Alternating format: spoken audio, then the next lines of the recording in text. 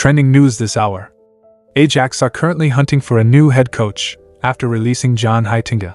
Heitinga replaced Alfred Schroeder at the end of January, but was unable to chase down eventual Eredivisie champions, Feyenoord. Director of football Sven Mislintat said, "This afternoon I told John. On a personal level, it was a tough decision and not easy to tell him. John stepped in at a difficult time to help the club and he did so with full conviction. We are very grateful to him for that. It was a difficult period. Ajax was 5th and eventually finished in 3rd place.